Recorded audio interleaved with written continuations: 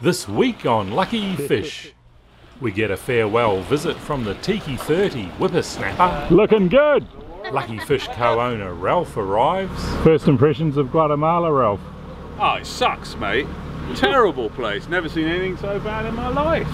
I mean, look at it. It's unbelievable. We check out an amazing Spanish castle and travel downriver to find the Garden of Eden. So here it is, crunch time. We've been talking about it for months, and finally it's happening. We've syndicated the ownership of Lucky Fish, and the first co-owner, Ralph, has just arrived. Who are you? What are you doing on board? Have you bloody hijacked Lucky Fish? Well, Stu's invited me down, and yeah, I'm feeling it. I'm basically feeling the ropes. Ralph arrived after a challenging trip involving 3 days of flights from Europe. That, with the inevitable delays, became a marathon 5 days of flying. He started having doubts about this whole Lucky Fish idea. After another domestic flight in Belize, followed by a hair-raising stormy crossing in a 20-foot open boat to Livingston, and another luncher ride, finally landed him on the boat in Fronteras, Guatemala. If that was a Lucky Fish initiation, he passed it with flying colours.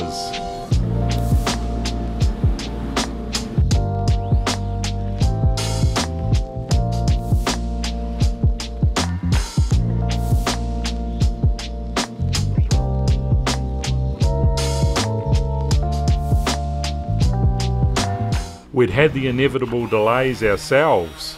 Lots of rain and the discovery of some wet wood around the bridle holes in the gaffs meant repair work and further delays.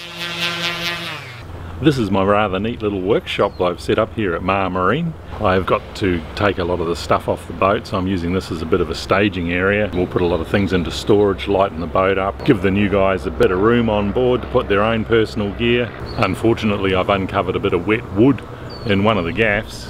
The bridle itself got very wet and stayed wet, and water got into the gaffs and caused quite a bit of weakness around those holes, so I've dug it out, cleaned it up, got it back to fresh wood and stacked a whole lot of pieces of Douglas fir in there, packed it full of good epoxy glue, and I think it's probably stronger than it was before, particularly now I've got a layer of glass over it.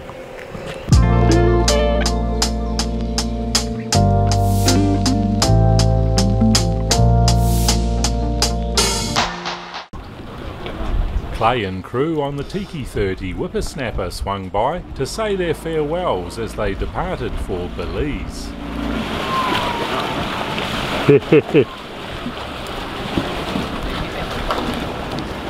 Looking good! What's up, Stu? Nice to see you again, eh? It's been a while. Congratulations on the baby.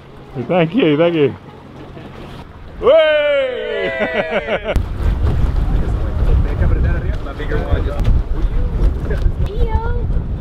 See you later, buddy. Yeah.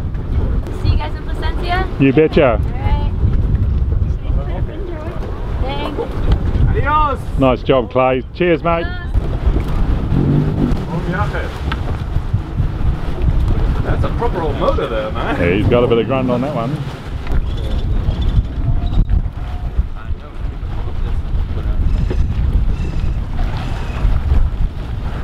Nicely done, guys. See you. Bye! You can feel there's just tension arrived on both of those together, and then just pull them together. Finally, we had the sails bent on the masts, and it was time to go sailing with Ralph. Do you want to go on the left of that island, or on the... or are we going round to the left here? Probably try and go to the left of it, yeah. Yeah, because we're backtracking on ourselves, aren't we? Yeah. Right. So we'll get the boat set up to go quite close to the wind. Right. These big biceps. So 1, 2, 3 on this. Right. And that'll just pull the... What do you think of sailing, Leo? You enjoying the sail? Grab here, you run around, and I really need What's going on, Captain? Actually, about to stand still under the bridge. So how's the weather been here in this last week? Not so good. A lot of rain, a lot of overcast, bits of sun. And but it's been good because at least we can prepare slowly and not be forced to look at this. It's 1.3. I'm going to get the engines on, mate. It's drifting over there. Yeah, well, we got a stack of current against us. The river's in flood. Right. After all the rain, there must have been a metre of rain over the last. We're actually drifting over, aren't we?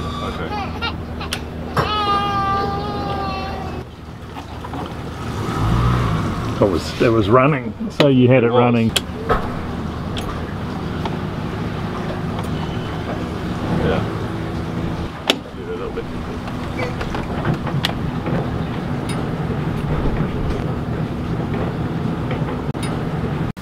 Entering the most beautiful lake in Guatemala with a sunset in the background. Castillo Felipe. Guatemala is fucking amazing. Nearly like the open sea. Monster lake, manitous, pelicans, and sirens. Yeah.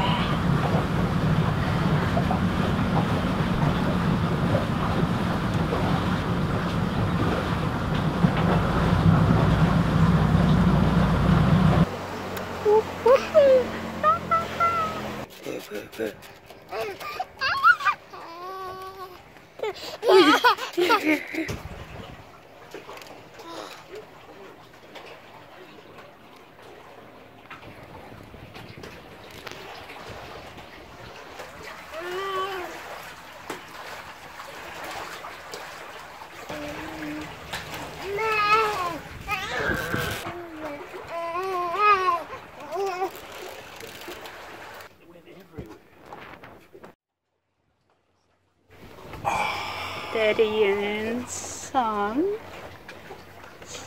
Oh, you like my boat, Stu, do you? Can I have a quarter? Pretty soon it was time to dock back at Mar Marina.